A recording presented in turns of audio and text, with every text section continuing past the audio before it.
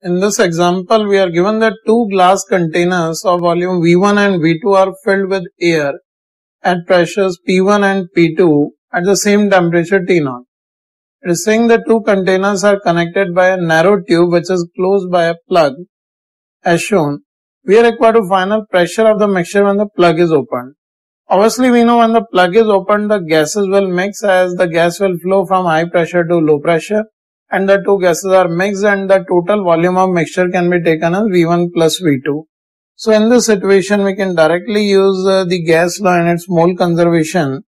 So, we can write by gas law, the initial number of moles in the first gas can be written as P1 V1 by T0 plus the initial number of moles in the second gas would be P2 V2 by T0. After mixing, we can state, say, final pressure becomes PF. When the plug is opened, the pressure changes to PF because it will become a single container of volume V1 plus V2. So we can write the final number of moles in the gas will be PF multiplied by V1 plus V2 by T0.